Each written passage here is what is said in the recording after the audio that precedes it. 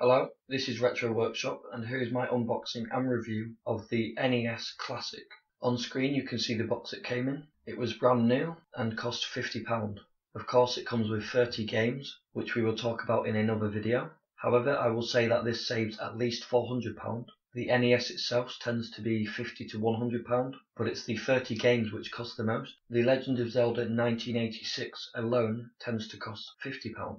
Here is the inner box or packaging with the operations manual, and here is everything you get in the PAL/European version. I think that a power brick and a poster comes in the North American version, and everything is nicely wrapped of course. And here are all the parts out of the packaging: the NES Classic itself, the NES Classic controller, a near perfect replica of the original, however it uses the Nintendo Wii controller ports, and then you get a HDMI cable and the USB power cable. Here is an image of what it looks like plugged in. I want to say that the so-called short cables are clearly not an issue, unless you plan on playing very far away from the console, which makes zero sense, not least of all because you physically have to be close to the console in order to reach the menu via the restart button on the console itself, unless you use the Nintendo Wii Pro controllers. The NES Classic controller length is 2.7 feet, if I can recall the number I heard, and the other cables are over 3 feet. Now the great genius and advantage of making the connection point Nintendo Wii is you can actually use the Nintendo Wii Pro controllers as primary or secondary controllers. This is my limited edition GoldenEye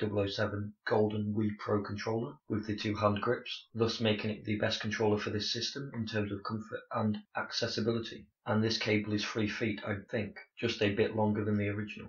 Of course, you can also buy a Nintendo Wii extension cable, which means you can make the controller much longer, or you can buy a long HDMI cable in order to move the console and the controller closer to you. However, you may need to extend the USB. In terms of controllers, I suggest you find a cheap Nintendo Wii Pro controller to use, because the original controller is much harder to use.